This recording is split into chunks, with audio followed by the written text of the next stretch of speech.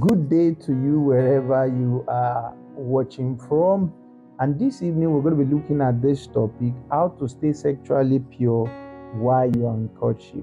Let's have a word of prayer. Heavenly Father, we thank you for the opportunity to share this word together. Please help us to know your mind. Let this word reach out to our spirit. Thank you, Heavenly Father. In Jesus' name we pray.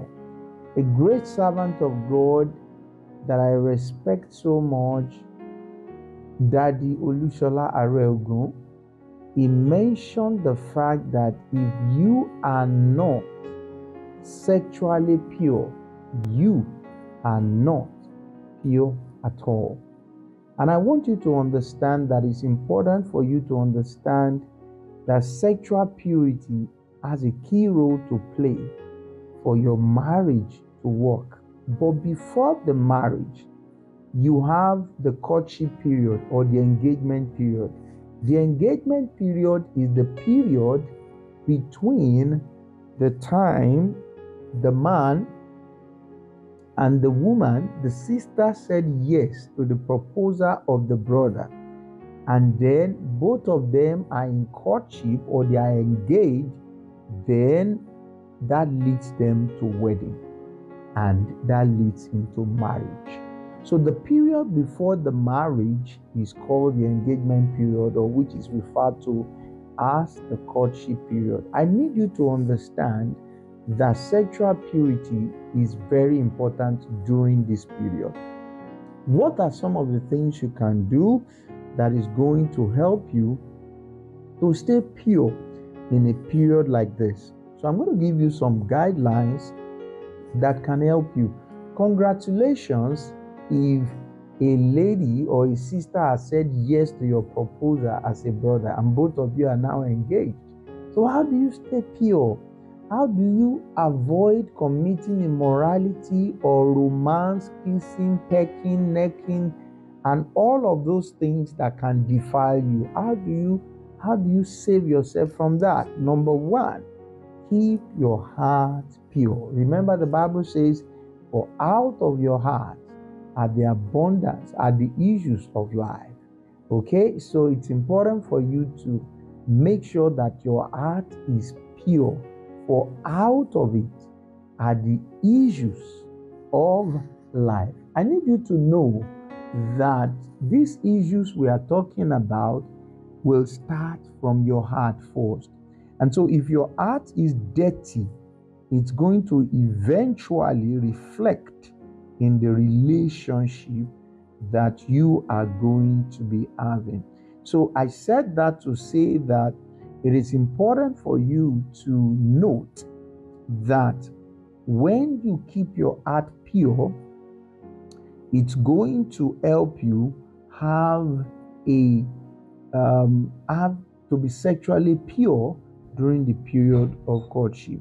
Let me see what the Bible says in Proverbs 4:23. Let me read it the way the Bible says it. It said, guard your heart with all diligence, for out of it are the issues of life. So keep your heart pure. Blessed are the pure in heart, for they shall see God. Stop thinking what is bad. Stop thinking what is evil. Stop thinking immorality. Stop thinking sexual perversion. Stop thinking things that can stir up the flesh and that can make you to be longing for what will destroy your courtship and eventually your marriage. Number two, avoid sending sexual messages to each other. You need to avoid it. Avoid it totally. It is dangerous. A situation whereby a brother is sending a message to his sister and the brother is half naked, or the sister is half naked, or you are doing video call and then you are half naked and then you are doing the video call, or the brother call you and while he called you, you are on the bed. And while you're on the bed, you are too tired to stand up to quickly go and take clothes to cover your body, and then you just expose your body like that in a video call. That is more or less like a sexual message. So, what am I trying to say? What I'm trying to say is that don't send sexual and immoral messages to yourself during courtship. It's going to help you to stay pure. Number 3, guard your heart with all diligence. Guard your life, guard yourself, and be in self-control. Now, Samson was saying that, when I read the story of Samson, and the lady came to Samson and said, "What will I do to make you weak as other men?" And then Samson said, "If you do some certain things to me, if you bind me with," one of the things he said is, "If you bind me with rope, I'm going to be weak like other men." And the lady binded him with rope, and he called the Philistine to come. And then she said, the Philistine come upon the Samson, and Samson rose as at other time. He broke all the rope, and then he destroyed all the Philistines. Now, the lady was now saying that, you didn't show me all your heart. You told me this, and it was not so when the Philistine came. Now, the lady did another thing, and then the lady brought up another point. So what am I trying to say? What I'm trying to say is that clearly Samson could see what was happening, but he felt he was in control. And anybody, and most people that fall into sexual temptation, they usually feel, I'm in control, nothing will happen. Nothing can happen. I'm not spiritual. I'm not loose like that. The moment you begin to feel you are in control, you are not loose like that, and you are having that overconfidence feeling, then a fall is very close. So make sure that you guard yourself and you put in self-control. And for you to do that effectively, we have to go to number 4. That means you need to set boundaries. What is boundaries? Boundaries is things you should not do in courtship. In our courtship, both of you will agree, the brother and the sister that want to get married, both of you will agree, we are not going to be holding each other's hand. We are not going to kiss. In fact, write it down. I was reading about a couple that stayed pure in their courtship, and they said part of what they did was to write down the boundaries. No kissing, no holding each other, no meeting in secret place. They set the boundaries for themselves. So please set boundaries for yourself. I will advise you that if you want to meet, you meet maybe in the church premises where people are seeing you, not a church that is that nobody is there. No. Or you meet in your leader's house, your spiritual leader's house. You meet in their parlor. They will be walking up and down, and both of you will meet. And apart from that meeting, both of you don't meet again. You only call on phone. You are just putting boundaries. So the boundaries can be so much like that. No kissing, no pecking, none of those things. Okay? You can set that boundaries. It's going to help you. Number 5 now, make sure that you are accountable. Okay, so I said you can meet in your leader's house and somebody is there, going up. People can see you. Where people can see you, they don't hear what you are discussing, but they can see you from afar. That is, being accountable. Okay, next, which is going to be number 6, flee every appearances of evil. Don't kiss. Kissing is sexual involvement. When you are in courtship, it's going to stir up what you cannot manage. That's it. Don't kiss, don't neck, don't peck. All this hugging, you'll be touching the breast of the lady as a man, and you will not remain the same again. So it's going to affect you. You'll be thinking about it. It can scatter your mental It can scatter your head. I'm telling you. Stay pure. Don't worry. All the thing you want to touch, you are still coming to touch it. And if you feel that you're in a hurry, fast forward your marriage. It's very simple. Fast forward your marriage. Just marry quick, so that you can touch what you want to touch. But you know what? You don't need to do all of that. Calm down. That's the fruit of the Spirit. One of the fruit of the Spirit is self-control. Control your body. When you are not touching the sister, you did not die. When you didn't kiss the brother, you didn't die. So calm down. Be calming down. Be calming down. It's very important. So flee every appearance of evil. Once it appears like evil, please don't do it. Don't go and sleep in the lady's house. And don't go and sleep in the brother's house. I hope you heard that. If you visit the lady, maybe she's in another town or another state or another faraway place, and you visit the lady, both of you should not stay in the same room. Okay? That is an appearance of evil. Abstain from every appearance of evil. I'm not the one that says that. It's the Bible that says that. It's not evil. It's appearance of evil. Abstain from every. 1 Thessalonians chapter 5 verse 22. From every appearances of evil. So what are we talking here? Abstain. When you visit the brother in a distant place, don't stay in his room. It's either the brother leaves his room for you to go and stay in another person's place and you sleep in his house, or you lodge in another sister's place and he sleeps in his house. Don't go and stay together in a dark room or in a lonely room with the person you are about to marry. It is appearance of evil. The Bible warned you, abstain from every appearance of evil. Now, let me read what the Bible says to you from Aramaic Bible in plain English. Flee from every evil matter. That's an evil matter. Flee. Can you see what the Bible says there? Let me read another version to you. Weymouth New Testament. Hold yourself aloof from every form of evil. So don't go there. It's not going to help you. So number 7, focus on building friendship. Don't destroy each other with premarital sex. Focus on building friendship.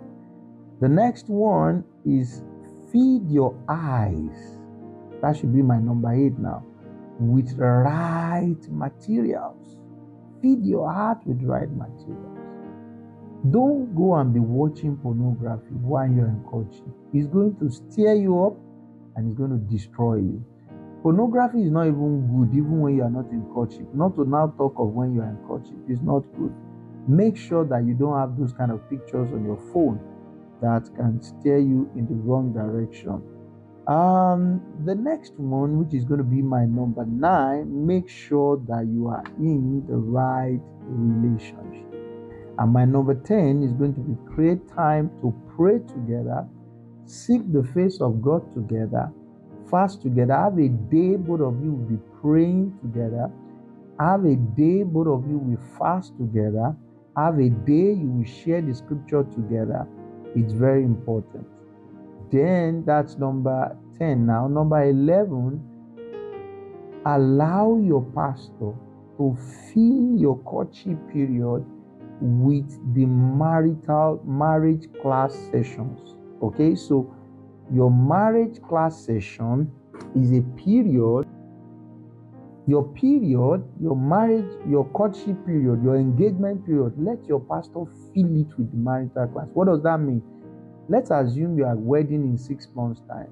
Instead of the courtship class to just be 2 months out of the 6 months, let it be whole of that 6 months. Some pastors may not have the time, and some may have the time. If they have the time, request for it. But if they don't have the time, make sure that both of you have prayer points you are praying on together, and you also share the scripture together. There's a manual you can reach out to me, I can give you, that you can use to teach each other getting ready for marriage now throughout that period of courtship. So now, in your courtship period, some of the things you need to pray about is your wedding day. You need to pray about your childbearing, when your wife is going to give birth. You need to pray about your future, the finance of your home. You need to pray about having your own house, having the necessary things of life. You need to pray about your future. You need to pray about ministry. If both of you will be going into ministry, you need to pray about clarity. You need to pray about number of children. You need to pray about location, where you are going to settle down in life, the job you are going to settle down with. There is a lot of things that you need to discuss. And the last one I'm going to mention is that there are about 150 things that you need to talk about in courtship before marriage. I'm not going to be able to mention everything here, but let me just see if I can mention like a number of them. Number one, you need to talk about where you are going to live. Discuss it. Number two, how you are going to handle your in-laws. Number three, how you are going to be sharing responsibilities at home. Number four, the number of children you want to have. Number five, how you are going to be managing yourself together with finances. Number six, you're going to talk about when you're going to build your own house if you don't have one. Number seven, you talk about how you're going to get your own car. Number eight, you talk about whether you're going to get your own business. Number nine, you're going to talk about whether the type of school your children will go to. Number 10, you want to talk about whether both of you or one of you is going to further his education. Number 11, you're going to talk about when you fight with each other. When you have disagreement, how do you settle it? Number 12, you need to talk about the church you're going to be attending. Number 13, you need to agree on who you are going to submit to as your spiritual leader. Number 14, you need to talk about how you are going to handle issues that come up as emergencies in your marriage. And number 15, let me just give you one more. How you are going to run your family in terms of spirituality. Do you want to create time to go for retreat from time to time? And let me just add this other one again. You need to talk about whether you are going to ministry or not. There are about 150 things. If you contact me and I know you are ready for marriage, I can check out one of our materials where we have the 150 stuff and get it available for you. I'm sure that this video has been a blessing. So try, stay pure. It's very important. Blessed are the pure in heart, for they shall see God. Abstain from every appearance of evil. Flee for adultery. The Bible says I wanted to quote that scripture in 1 Corinthians chapter 15, verse 33. So that's what I'm trying to quote. But instead of me to just do that, let me just quote the right thing. Let me just quote the right thing. I want to quote the right thing now. So I am quoting from 1 Corinthians chapter 6, not 15 now, 6 verse 18. The Bible says, flee from sexual immorality. Flee from sexual immorality. Flee from sexual immorality. Don't stay and be binding it and be losing it. Flee. Flee means run away. Remember Joseph. Flee. And the Lord will help you in Jesus' name. Your courtship period will not destroy your future. In the precious name of Jesus. You are going to have a glorious wedding. And your marriage will be splendid. It will be an heaven on earth. And the name of the Lord Jesus will be glorified in you. In Jesus' name. It is so. God bless you. You have a wonderful time. Bye.